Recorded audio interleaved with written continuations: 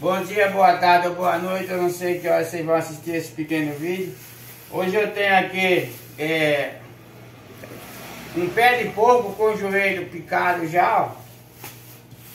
1 quilo de costelinha de porco e uma orelha de porco. E um pacotinho de feijão branco. Esse é o nosso almoço de hoje. Vou te ensinar como preparar esse feijão branco com pé de porco e orelha de porco e costelinha. Ainda tem a linguiça defumada para dar aquele sabor. Agora eu tô lavando aqui, né? Agora nós tá lavando o pezinho de porco para fazer aquele delicioso feijão branco com pé de porco e orelha de porco.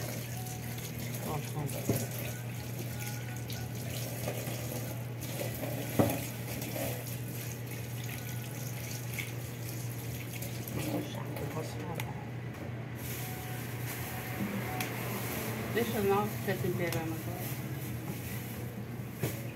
Agora vamos lavar a orelhinha, a orelha de porco.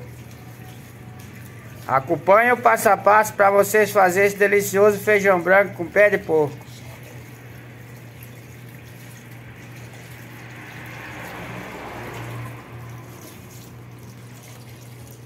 Agora o outro passo a passo nós vamos fritar ele para poder colocar lá no feijão branco, beleza? Pronto, agora tá fritando aqui, ó, todos os ingredientes juntos, a costelinha, o pé de porco e a orelha, e aqui está o feijão branco nessa panela, para depois misturar tudo, hein?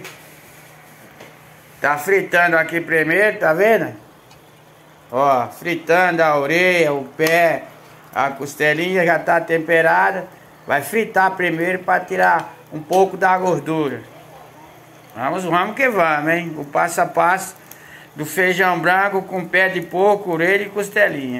Cuide, agora nós vamos misturar o feijão com a orelha de porco e o pé do porco, hein? Pega não, que ele foi a placa celular. Vou mandar.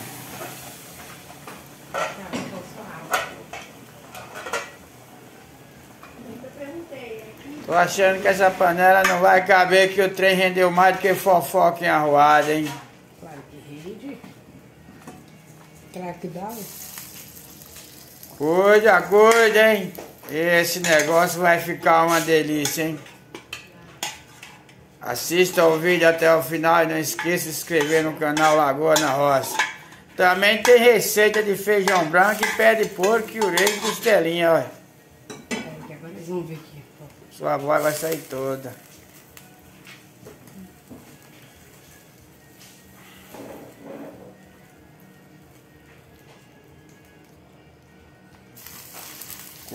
Cuide, hein?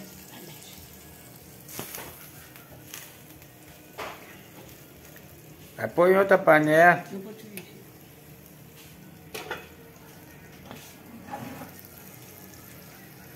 Cuide, agora vamos misturar o trem, hein? Uma panela não coube, agora é 2.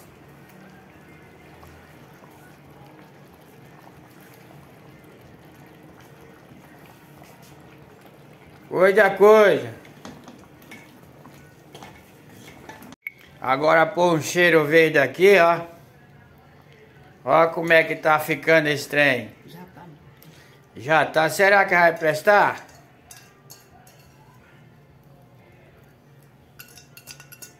Aí sim, hein? Ó, um arrozinho branco. Esse aqui tá meio moreno para acompanhar o feijão branco e o pé do porco. Esse tá meio escuro, mas é para ser um arroz branco. Um arrozinho branco para misturar com feijão branco e pé de porco, hein?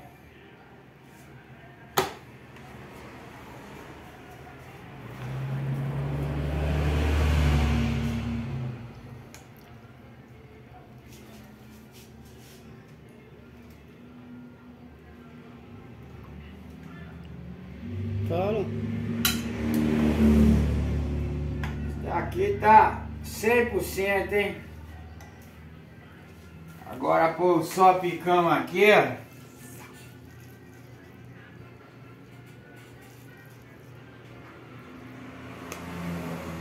Pegar a minha colher.